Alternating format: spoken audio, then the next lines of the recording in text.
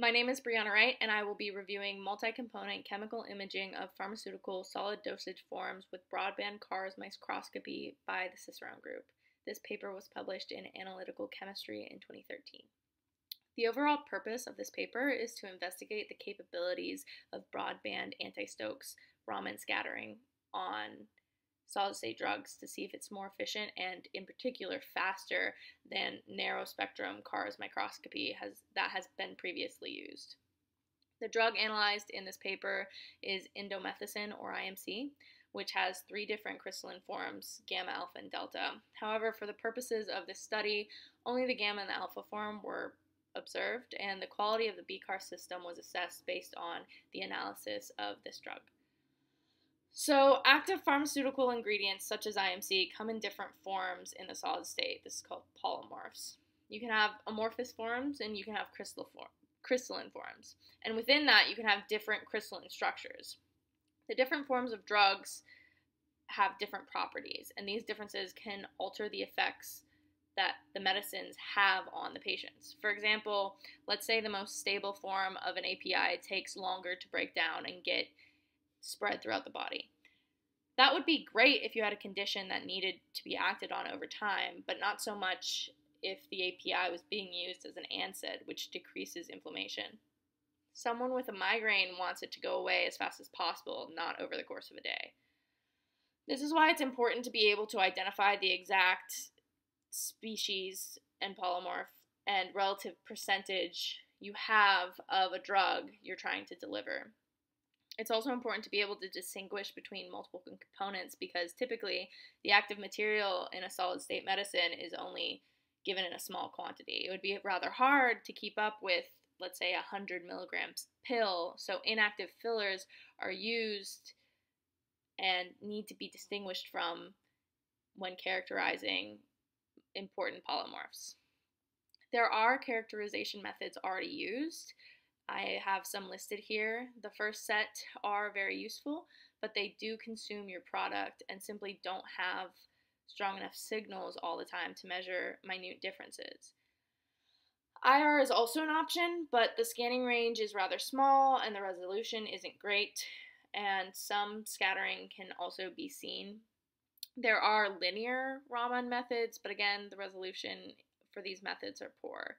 The best, most widely used option up to this point was nonlinear optical methods, which gave good resolution, but compared to the broadband CARS, it was still slow and could only detect a small range of spectral signals. This is where broadband comes in. Spectral signals for BCARs could be detected in a 3,000 to 8 wave number range, which is much greater than a roughly 300 wave number range that narrowband CARS microscopy has shown. So CARS, which is coherent anti-Stokes scattering, works with three beams with different frequencies. The pump, the Stokes, and the probe beams. In this experiment, the pump and the probe beam were actually the same frequency, and only the Stokes was different. The pump and the Stokes beams come together and hit the sample, creating a coherent medium, and then the probe beam comes in and causes inelastic scattering, which gives the anti-Stokes Raman spectra that we analyze. I found this figure on the right to be a very helpful diagram to show what is occurring when using a CARS microscopy. BCARS is the exact same. You can see in this experimental setup from the article, you have a tungsten sapphire source, which gets split into two beams, the pump and the probe beam, which is on top, and the Stokes beam, which is the bottom. The pump gets filtered into a narrow spectrum. The wavelength was centered at 830 nanometers, while the Stokes beam gets passed through a crystal fiber to create the broadband spectrum, which gets collimated by a mirror. These beams still rejoin and hit the sample with a very small resolution spot. And as you can see from this diagram, it gives a backscattering signal. So it's actually detecting what's being reflected back after excitation. And this gets filtered into a spectrograph and gets analyzed by a charge-coupled device that was already optimized for the setup. The samples used in this experiment were varying ratios of the gamma and delta polymorphs of the IMC drug. These ratios were predetermined and known so that they knew the BCARS system was measuring what it was actually supposed to be measuring. And then they ran each sample at different rates to see how fast the BCARS could accurately measure samples. You can see on this figure from the paper, on the left and right side, you have a signal in green against a black background. The right side acts as a so-called reference, where the BCARS was run at a slow pace, to be specific, 1 second per pixel, and the left had the varying speed, which from top to bottom is 100, 150, and 200 milliseconds per pixel. You can see the images on the left side have more green in the black areas, but still retain the brightest green spots that are seen in the right. The differences might be better observed in the middle figure, where the red line represents the reference speed and the blue is the increased speed. All the important peaks of interest are present in the blue, but the areas where there should not be peaks have much more noise as compared to the red line. But you can also notice the faster speeds also tend to have a higher intensity in the peaks of interest, meaning they're still discernible from the background noise that is there.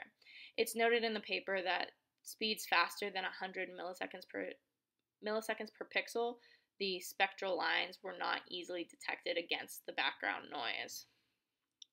And this happens to be one of the limitations of the experiment. The chosen experimental design collected backscattering. Cicerone suggests that forward scattering would have been able to give a 10-fold faster sampling speed, so 10 milliseconds per pixel. The reason they chose the backscattering geometry wasn't given, but seeing as this is a microprobing experiment, the 90-degree geometry likely would not have yielded strong enough signals for the detectors used. Also, they do point out that if your spectral signals are known a priori, and the signal of interest lies within a narrow range, typical CARS microscopy might just be the better option. Also, this paper only looked at one API. You can't be sure that there aren't novel behaviors with broadband when looking at less stable APIs, so more investigation would have to be done to ensure that this is a suitable characterization method for a wide range of solid-state pharmaceuticals.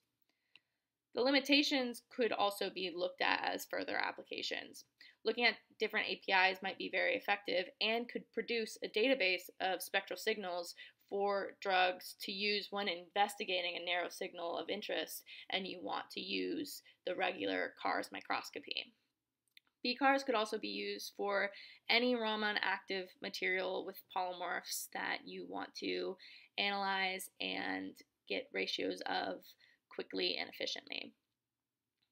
This paper did show that BCARS is significantly faster with a wide range of signal detection.